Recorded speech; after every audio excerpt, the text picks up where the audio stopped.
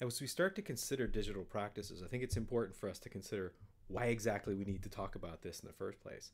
Does the technology actually have an impact on what it means to do learning, to get information to people, to does it actually change what it means to learn? And I think that's something we all have to come to in our own way. I would certainly argue that the learning process changes, that what it means to learn, that what we need to get out of learning is different.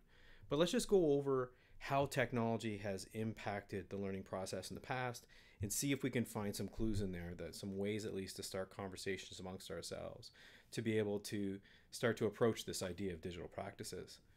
So when we go back to the idea of people talking to people as the absolute primary way in which we look at learning, I mean, I'd prefer to have somebody who really knows what they're talking about come together with me, talk to me about it, guide me through that process. This is a map of the journey that Julius Caesar took in 62 BCE to go and find Apollonius Molon on the Isle of Rhodes, the absolute best person to teach you how to be a public speaker at a time when public speaking was the absolute thing you needed to do. Rhetoric was everything. Cicero went to the same guy. On this journey, Julius Caesar was caught by pirates. He went back and killed those pirates off later because Julius Caesar. The point being, though, it was super difficult to get to the learning place, to the place where you'd actually get another person to talk to. Because it's not like you could just find anybody in your hometown. He left the biggest city, the most populous, or close enough to the most populous city in the world, to go to another place to find somebody to teach him how to do this. So when you want to go have one person teach one person, it can be really, really effective, but there's no technological aid there. There's nothing else to help you scale that up.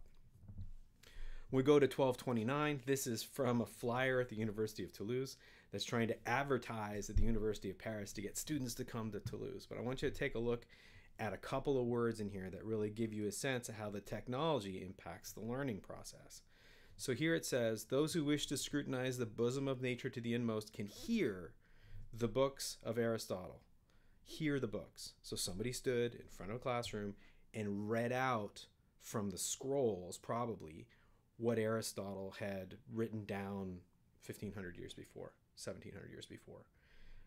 Those were on vellum often, so 2,000 or 200 calves skinned and pressed and polished their skins to be able to make a book. We're talking about something that's very, very expensive. We're talking about a process that takes a very long time, and also a process that writes a lot of errors into it as they get copied often by a monk from one copy of Aristotle to another. Incredibly expensive, but at least you don't have to, well, in this case, take a time machine, but go to another island to go find someone to talk to.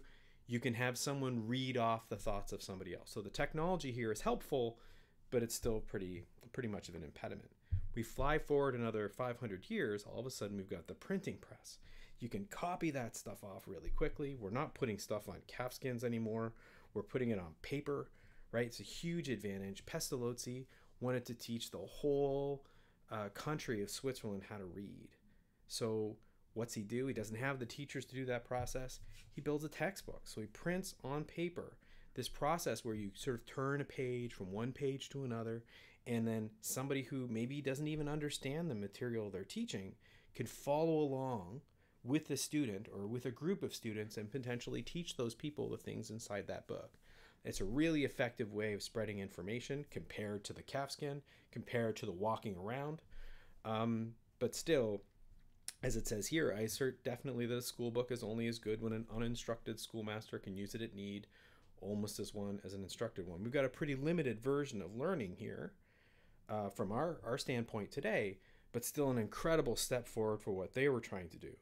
If you see every step in this process, the technology opens up a new window. It opens up a new possibility.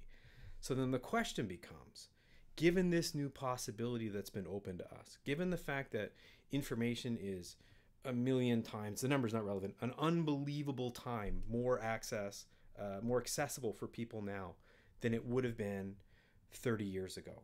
How does that change what it means to learn? How does that change what we do as educators? How does that change what we do as an educational system? How does that change what we do with information? And that's the thought that I want us to start out with when we consider digital practices. And I look forward to talking to you all about it as we go along. Cheers.